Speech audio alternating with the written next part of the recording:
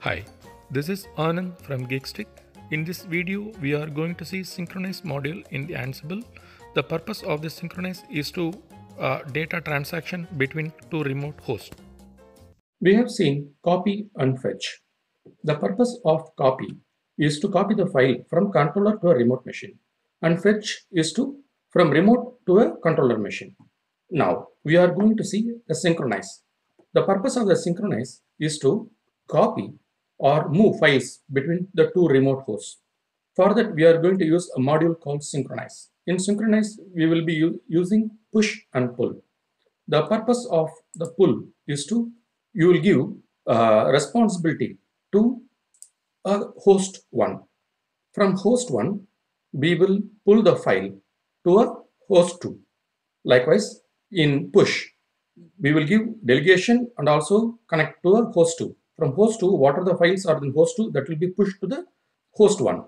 So the controller just it will orchestrate only. It is not going to take any actual control. In fact, here we are using a command called delegate.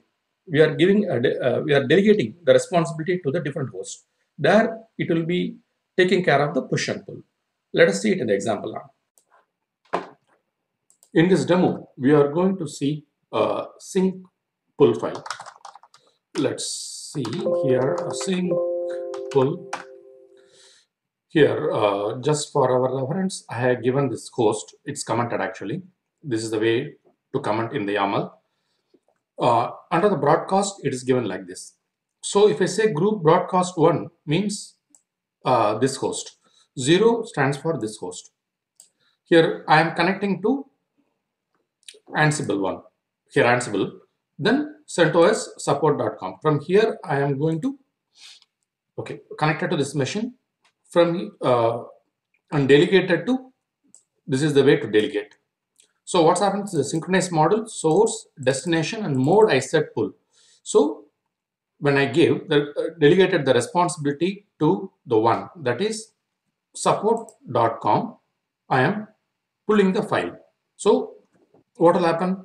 The support.com, it will pull this Ansible txt over here when a.ini exists in this folder. So let's run the script and see. Sync pull. Yes, here I am printing the sync status. Here the message came true. Let's check this file over here. Yes, the Ansible txt came from Ansible to the support. So now we are successfully moved file between two remote hosts without having the intervention of the controller. Otherwise, what will happen? From Ansible, from this host, we will be copying to CentOS Jenkins. Then again from Jenkins, we will be pushing to support. Now what happened? The handshake happened between these two remote hosts successfully. Now again, if I try to run this file, what will happen? It's false. So already the file exists. So it will not be pulled again. Now I'm going to execute the push. In push, what happened? It will be, as usual, it will be delegated to the support. Then from here, the state list.txt will be pushed to CentOS machine. Yeah, let's try now. Yes, it's true.